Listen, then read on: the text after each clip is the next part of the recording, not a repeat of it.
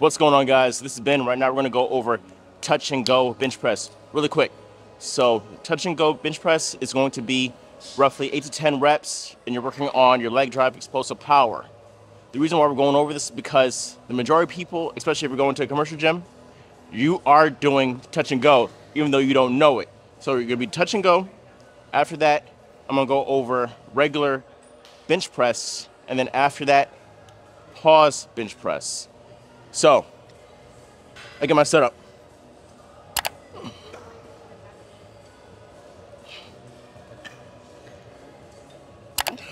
Right here. Unrack. Butt down to the ground. So, I'm gonna give you 3 touch and goes.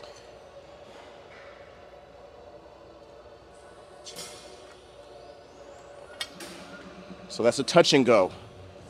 A regular bench press is going to be pause, 1, 2,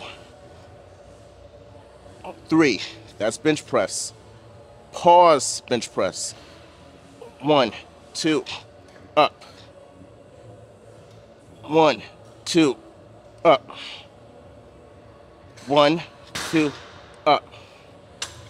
One more time, touch and go.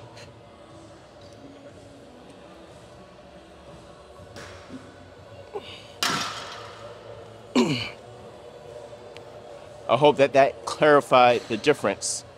It's okay to be doing touch and go, guys, but don't get it confused.